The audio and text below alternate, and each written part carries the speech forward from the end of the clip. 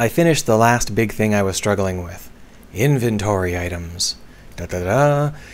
So I had to ask for help on this because I was really struggling. And eventually I did manage to get this down to something very smooth and very easy. And that was the goal. I wanted everybody to have the ability to have some kind of inventory system that would make their game easier to make. Rather than introducing lots of edge cases and complexity, I wanted something that was smooth and would never cause problems. And that's a tough order because Unreal is terrible at UI. Nobody would ever disagree with me on that. Unreal's weak point is the UI. It's terrible.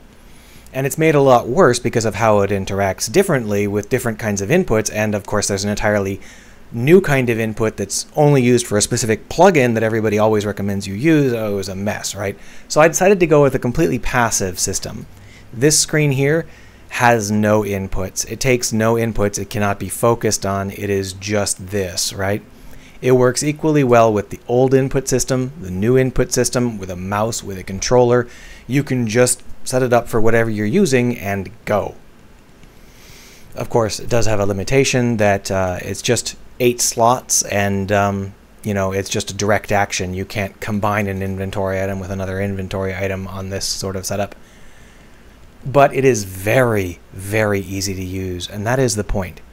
Not only is it easy to use in terms of UI, it's also easy to use in terms of development, because adventure game items are significantly different than items in other kinds of games. Most games have categories of items, like these are potions, these are weapons, and you can equip these, you can drink these, and then they have an effect based on that, and this and the other thing. They have generic effects that take place anywhere you use them, right? But adventure game items are the opposite. They're all contextual. Their generic use is always just something that says, this isn't how you're supposed to use this item. And then they have a specific use that's linked to some location in the game world. So in this case, we've walked upstairs, and instead of saying that there's no signal, it says that we can't get completed calls.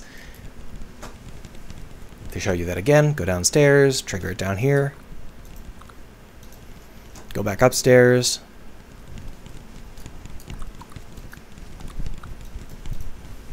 This should make your adventure games much easier to build because that complexity is not on the item. It's in the game world. The item is just a sprite and a link to a default thing to say when you use the item, but there's nothing looking for it. So let's go over it. First off, this pop-up, what is it? Well, this is a simple widget, a user widget, like you might see anywhere else. It has no interactive parts. There's no buttons, nothing that can take focus, nothing like that. I'm manually looking at the mouse and telling it to activate one of these as pink so that you know which one's activated. And then when you let up with the right mouse button, it selects whichever one is activated. So if you don't, it does nothing. If you select it, it pops up. See? Pretty basic. So from there, how does this all work? Well, let's pop it open and take a peek. There it is.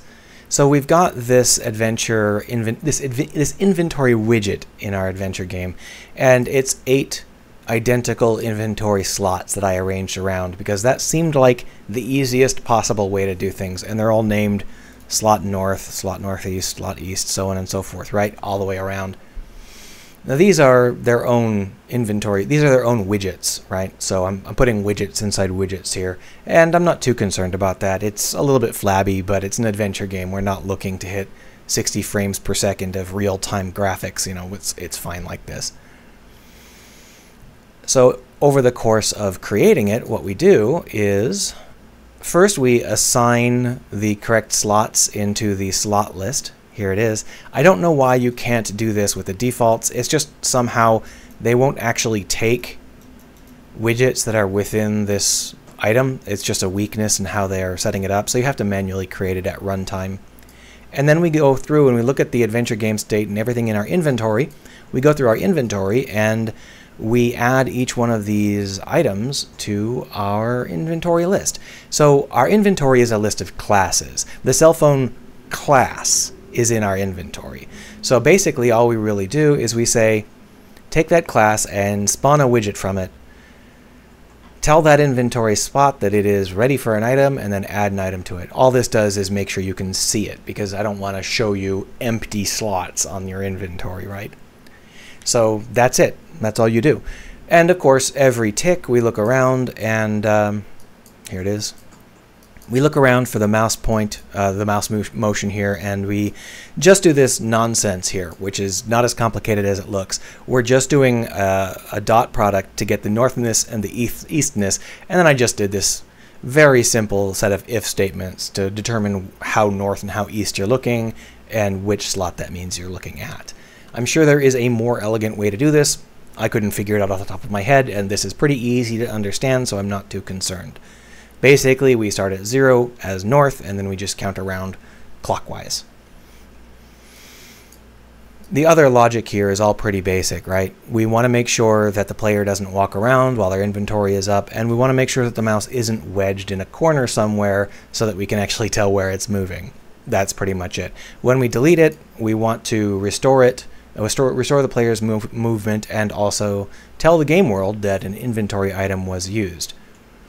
Now, the thing that's responsible for all of the inventory items getting used is not the inventory itself. Instead, all it does is pass the fact that an item was used down into the game controller, the game state. The game state is then responsible for actually doing all of the work. Here it is.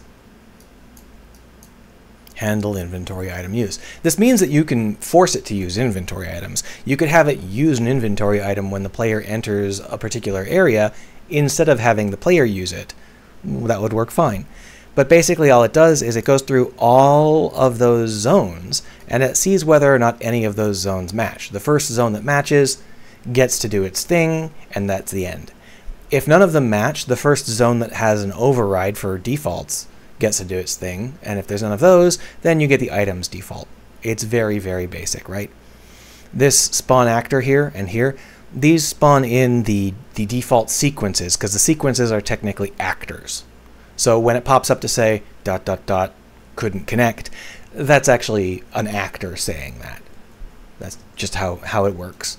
And that's the complexity of it. Here is the zone in question. So this zone is what will allow you to make a failed call instead of not having enough signal. And you can see that I set it with the target item of the cell phone. That, of course, targets the class of cell phone. So anything with a class of cell phone will trigger this. And it triggers this adventure script handler here and here. And of course, you can change the size by changing the sphere radius as you please.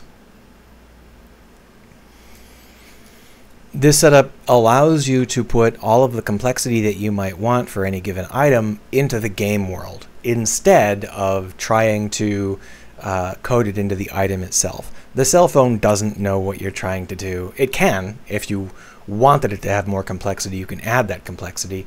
But by default, it doesn't know what you're trying to do. So all it does is say a default thing when you use it. If you use it somewhere where you're in a zone that accepts cell phones, that zone takes over, and that zone says what you should do instead. It's a simple setup, and you can use it yourself without any difficulty, and it keeps everything super, super basic, because the only complexity that you add is limited to the one spot, the physical spot where you're adding that complexity. That's it. I think it's a pretty good setup. Let me know what you think, and goodbye.